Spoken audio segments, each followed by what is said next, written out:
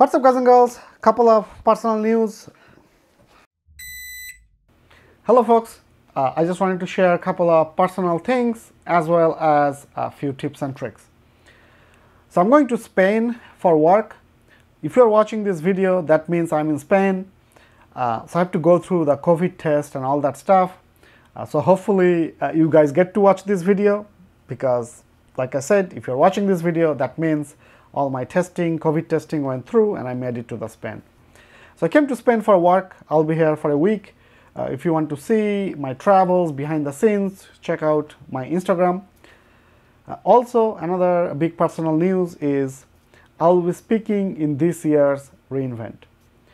So reInvent is the biggest cloud conference ever, with more than 55,000 people attending in person and streamed worldwide.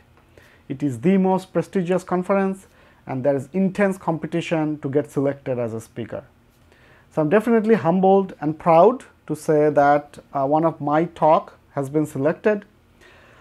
So the schedules are not out yet. As soon as I know the date and time of my talk, I'll let you folks know so you can tune into the stream. For those of you who are going to reInvent, can attend it and come say hi to me. Another news is end of October, I will be doing couple of public webinar from official AWS channel. So one topic will be how to do event-driven architecture. Another topic will be how to migrate to managed container service such as ECS, EKS.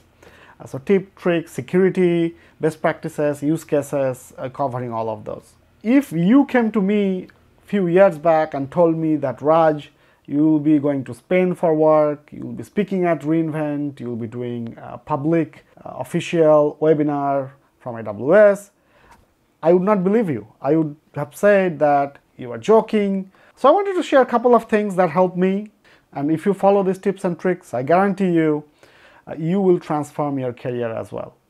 We humans always think about things that we cannot control.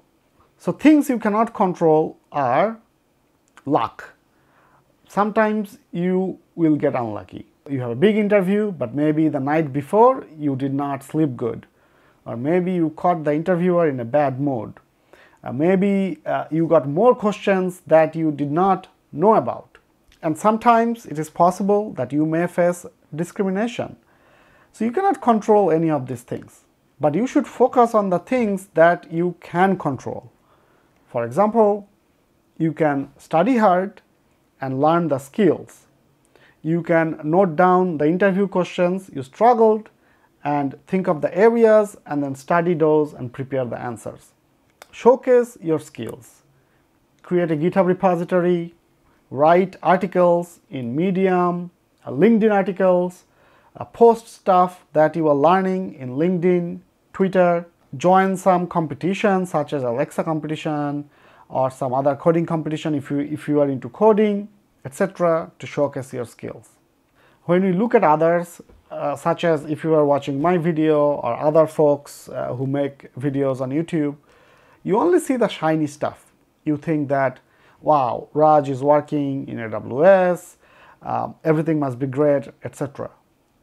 But the thing you don't see is all of us, including myself, had failures. I failed in interviews, but the only difference is the successful people learn from those mistakes and they don't let the things that they cannot control stop them from trying again. So personally, what I try to do is, if I fail, I don't just sit for days and say, man, that was bad, I was unlucky, that was so unfair, because just thinking about this cannot change the future. So instead, what I try to focus on is, all right, what can I learn from it? Study this hard and let's try again. I'll mention my favorite quote, which is, the master has failed more times than the beginner has ever tried. Next thing I wanted to address is, I get messages like, Raj, I'm a fresher, or Raj, I'm just learning cloud and I want to get on into AWS or one of these FANG companies. So I wanted to say, it's okay if you cannot get into AWS. So again, going back to just focusing on the shiny part, I am only in AWS for 4 years. 16 years that I was in IT before these 4 years, I was in non-FANG companies. I learned a lot. That experience was really valuable, and I'm thankful to those jobs, and I'm also thankful and fortunate that I got into AWS. So getting into one particular company should not make or break you, because then you put so much stress on yourself, and if you don't get the job, it kind of stops your journey.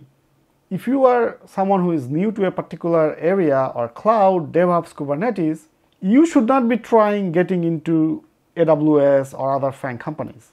You should try, get some hands-on experience, know a little bit, and then try. I mean, it's okay if you try, but tell yourself that it's okay if I fail the interview, because that's not end of the world.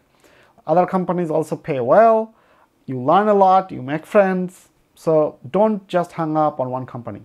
And I feel like one of our human tendency is the thing that we don't have, we always think that's the best.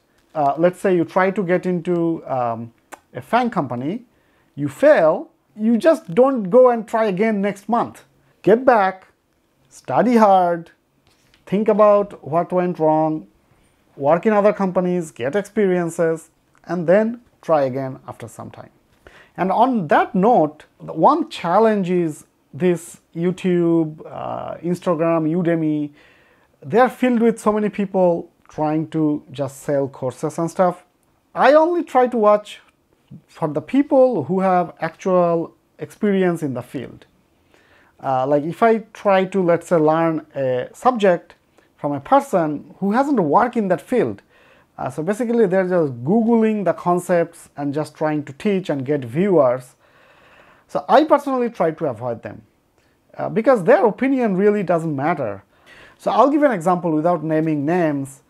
So I saw this video that you need to learn Docker networking right now, which is total bullshit. It's a total waste of your time, because in container world, based on the reviews and data, Kubernetes is the most popular, and Docker is being removed from Kubernetes version 1.24. In the interviews or in real world projects, you do not face any Docker networking questions or challenges. You need to know part of Kubernetes networking, but the Docker networking is abstracted. So if you want to spend your time wisely, you should run away from learning Docker networking for hours and days and weeks and study Kubernetes.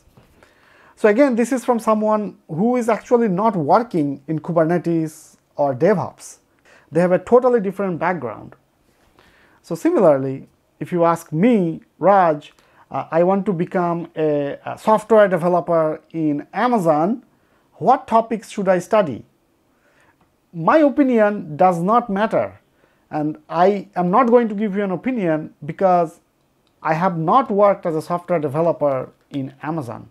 So that's why I do stuff in Kubernetes, DevOps, serverless. I try to stick to those. Before you take some advice seriously and spend hours, days, weeks, first do your research to see whether the particular person has actual experience working in that field or not. I will end the video by saying, stay relentless. There is no substitute for hard work and discipline. Not all of us, including myself, are geniuses and super smart. But one thing that we can have is work hard. All these things, Kubernetes, DevOps, cloud, they're not rocket science. So you just build a habit of studying, do some hands-on, have some self-discipline, practice interview, and do this for 6 months. And I promise you, your career will transform. Let me know what you think of what I talked about in the comments. Do you agree with me? Do you not like what I said? I just tried to give my unfiltered, honest input as well as some of my personal update. Alright folks, that's it for this one. I'll see you guys and girls in the next video. Bye.